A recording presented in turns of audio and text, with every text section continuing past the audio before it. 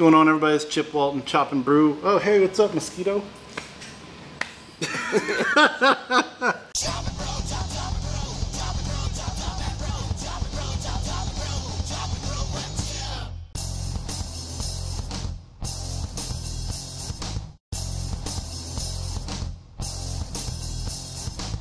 What's going on, everybody? It's Chip Walton. Welcome to Chop and Brew. I am in the beautiful side room at Weather Brewing Company in lovely St. Paul with one lovely head brewer of Bad Weather, Andy Ruhland. Hello. Andy, cheers. Cheers. We're talking about a very cool program, a series that Andy and Bad Weather have embarked upon, the Heritage Lager Series. And before the beer's all gone, because it's moving super quick, yes, I just wanted to sit down with them, enjoy a Pilsner glass of the first installment of the Heritage Lager Series. So, cheers. Cheers. What is in the glass, man? And who did you... So kind of talk about this. This isn't just you making up lager recipes. So I kind of start with the idea a few months back, popped up in my head about, you know, in this day and age with the brewing industry, everything's so fast and trends change daily. It's almost hard to keep up. I thought, let's pump the brakes on some stuff. Let's not forget about how we as an industry got here. Let's kind of go back in time a little bit. So the idea was to kind of go back with some of the older style brewers, brewing recipes, brewing techniques, ingredients, to kind of pay homage to past breweries and brewers of locally or around the world. So I kind of started going down that rabbit hole. My initial thought was to maybe try to create recipes from now closed breweries, Minnesota breweries specifically. Which there's no shortage of. Yes. So, but I quickly learned there's not a lot of data or historical documents on old recipes. So I did some research online. I talked with Doug Halverson. Yeah. And he was like, yeah, no, you won't find anything. So weird. I quickly learned that, you know, most brewers back then, it was in their head, and then they taught the next brewer, and it was in their head. And keeping a catalog of that kind of stuff wasn't as popular as I thought it might be. So I kind of shifted gears on the whole idea. So it was kind of just to maybe brew historical lager in general, or collaborations. Right. Or, you know, whatever kind of comes to mind. So that idea was kind of born, and the first thought on doing a beer was trying to reach out to some of the old former brewers of the Schmidt Brewery just down the street. So okay, yeah. I reached out to... So you're not collaborating necessarily with like the kid across the street with the taproom. You're actually like collaborating with like the godfathers of these styles. Yeah. Who may or may not have any foot in the industry at all anymore. Yeah, you know, another thing that kind of stuck in my mind is, you know, all of us here at Bad Weather, we're members of the Master Brewers Association of the Americas, and there's a chapter here in St. Paul, Minneapolis. They always have spring and fall meetings, and those meetings usually have a table with all of the old retired brewers. And every time I go there, I want to go and sit down, and I never have. So that was another thing. Like, I want to talk to these people. Like they've probably got so much more knowledge than we do, and so that was kind of sparked an idea in my mind. Like, I met one of the brewers we worked with was Sig Plagans, who was, I think, the second to last brewmaster at Schmidt. I met him a few years ago at an MBAA meeting.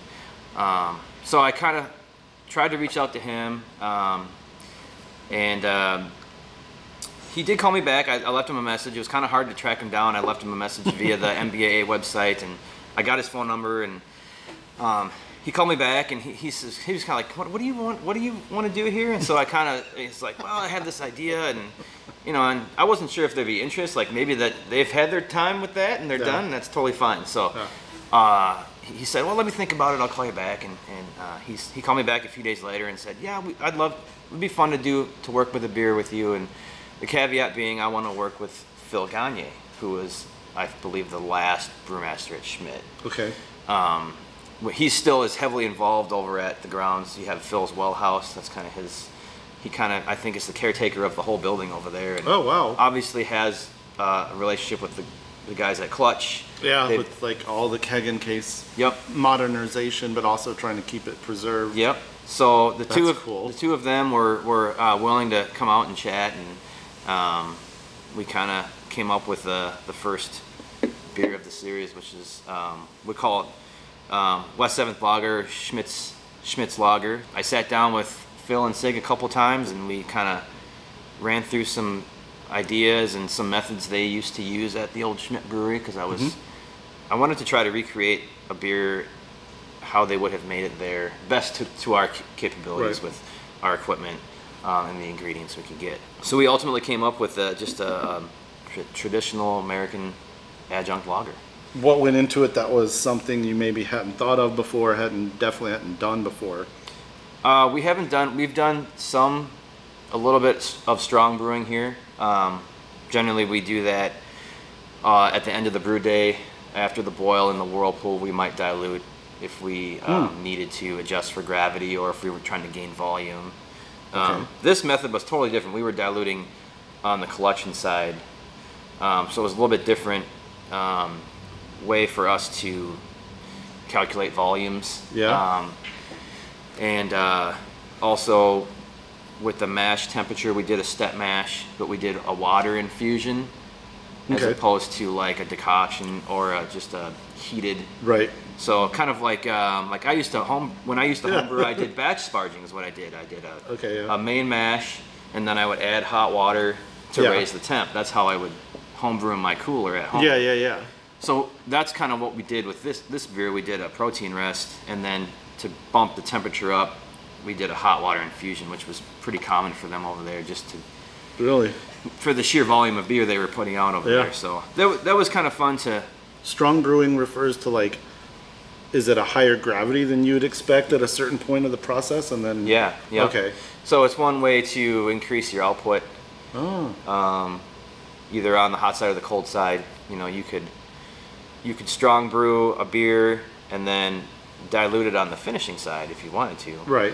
To gain volume, which I think that's what most of the big breweries do, to pump out that much beer in a year. But so that was kind of fun to work through some of the processes they use there. Yeah, they came out for the brew day, and it was just an all-around fun experience. A great way to launch the Heritage Lager series. Yeah. What's in this beer? Pretty basic beer. 6-row and corn. Cluster and Cascade hops. Cluster. Yep. We did use German lager yeast. Traditionally would have had a different American lager strain, but it's what we had in-house at the time. We did use German lager. We did ferment it a tad warmer than we would have normally. 4-week tank time, so that's pretty quick for a lager beer for us. So kind of a quick turnaround. A little bit higher on the carb side, so we got a little extra spritz there on the tongue. Yeah. Again, pretty common with some of the American lagers. Just a nice, clean, crisp, refreshing, extremely lager beer. As you think about the series, obviously, I doubt you're giving yourself like, we need 4 a year or 3 a year, but you just kind of, you want to find interesting projects and interesting people. Yeah. And then bring them in. Yeah, if it's another collaboration idea, reach out to maybe some former brewers, or just historical recipes in general. That's true. Yeah, it's just kind of, the sky's the limit. I don't really have a timeline, or we would like to keep the series going, I mean, indefinitely. Just, every once in a while, here's the next Heritage Lager drop, and this is a pre-Prohibition lager, or my next idea is kind of a World War II era lager is kind of the next thought. What makes those kind of set apart in the pantheon? Well, during the war, barley and corn were used for other priorities, not brewing. But brewers were considered essential workers, so breweries had to stay open. Yeah. So they had to find all sorts of other types of starch to ferment out. So finding different forms of fermentables. Cassava was a big one. It's a root. Okay, kind of like almost like a potato. Yeah. Not quite. No, I think it's what they make tapioca out of. Okay. That was a huge ingredient during the war, so I've been trying to find some of that. I haven't had much luck yet, so to large scale. And hops were also hard to find, so brewers were using different types of spices to spice the beer. So that's one idea I've got, kind of hopefully for the next version of the Heritage series. So yeah, I don't know. It's just kind of, we'd like to keep one around regularly if we can, but we'll see how things. I mean, the way this one is selling, we'll be out of this. Will be out in a couple weeks probably. It's been selling extremely well. So yeah, we got some fun messages on Facebook when we posted from some former, I think, coworkers of Sig and Phil that said, "Oh, my dad used to work with them," or it was. So it was cool to see that connection. I think that's kind of the idea with is to, let's not forget about, brewers of past or beers of past yesteryear. So yeah. What seemed to impress them most about your spot on the day that they were in? I mean, I imagine they don't just like go bouncing around brew houses in their retirement, or maybe they do. But one thing they did like, we have a DE filter. Diatomaceous earth filter. There aren't a lot of breweries around locally that use that type of filtration. So that was like, they're like, "Oh, you've got a filter," and they were geeking out over that. And had they had them? They had a DE filter at Schmidt. Okay. And so that's how this beer got to be like water clear. It's awesome. Yep. So that was cool. Sig was they were interested in the brew house. They know how the setup was, and yeah, but I think the biggest thing was they were really kind of, "Ooh, that's a nice filter." It was kind of fun. That's a nice filter. Yeah, between the three of us, we could have chatted about filtration for probably 3 hours if we had the time. It was cool. Phil talked about the size of their filter that they had. Just dwarfs our brew house. Just to register that, just how much beer that place really did pump out in its heyday is pretty astonishing. Yeah. Yeah. Yeah, that was before my time. Yep, me too. Sure. Yeah. When did it close? I think it shut down in the early '90s for the last time. Oh. Because they did close at one point. I think they were making, I want to say they were maybe making ethanol there or something. They were making some alternative product and then reopened. And then I think they were making Landmark beer and Pig's Eye for a while. And then I think they closed. I think it was maybe the late '90s when they closed. Did they tell you about the tunnels?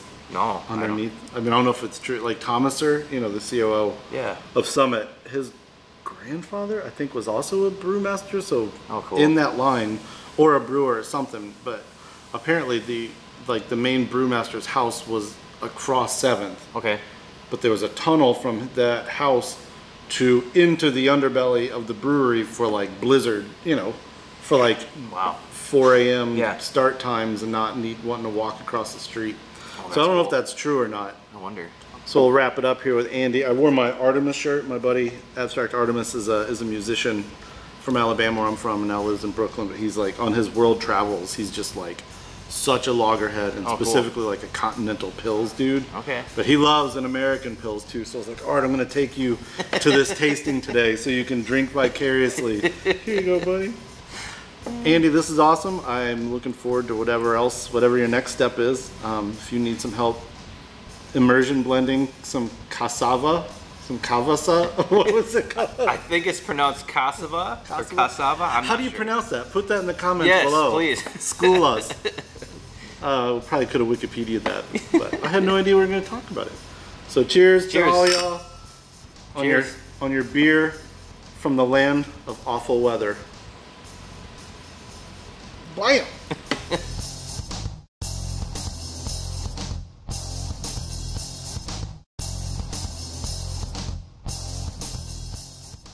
It's Ruhland, right? Yes. Okay, I get so triple guessing myself with people's last names. I'm always like, is it Rutland? Rutland? I've gotten all those. Oh yeah, what's the weirdest version? Oh Rutland is a good one. With like a hard, like where? Or even like a T, and it's like there's no T in there. Rutland? Yeah. Like, how are you getting? In my home planet, there's a silent, there's a vocal T after every H. Yeah. Sorry.